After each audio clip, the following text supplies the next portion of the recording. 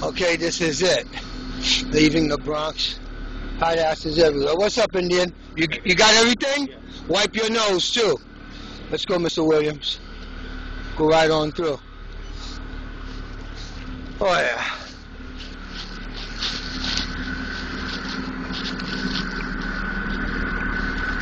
Right up in the bus, Mr. Williams.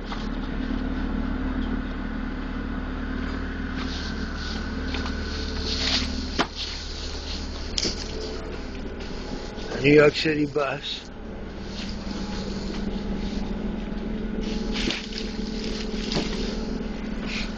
That's mine.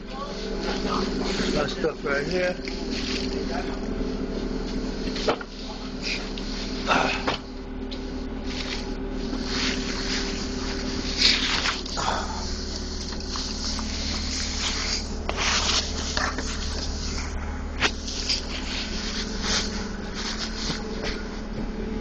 So how does it feel to be a group of refugees, huh?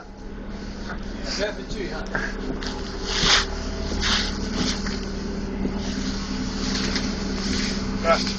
Welcome. You want to go take a smoke? We might as well get our smoke break now. That's what I want to do.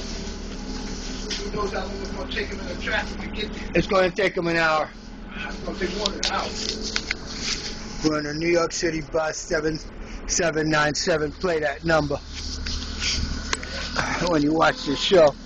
It's going to come late like everything else. He was supposed to be here at 10 o'clock this morning.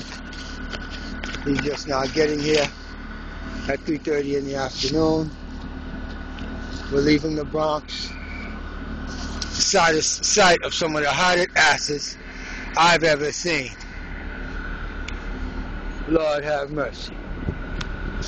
But I don't understand why they're so fine and so daggone poor.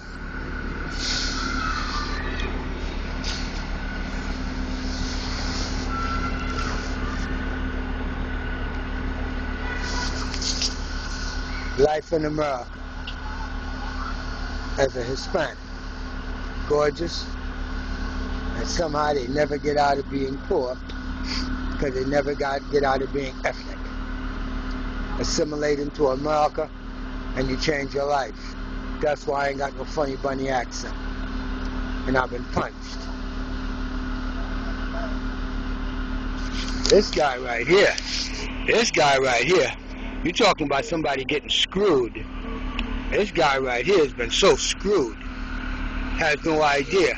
He comes from India. He buys a house. The wife takes the house, have him locked up in jail so he can take the house from him. He can't go see his kids because of the order of protection. And got lawyers sticking papers in front of him to sign his house off. And he don't know what the hell to do because his English ain't so good. Life in America as an ethnic. I told y'all, you don't assimilate into America, you get screwed here. Bye-bye.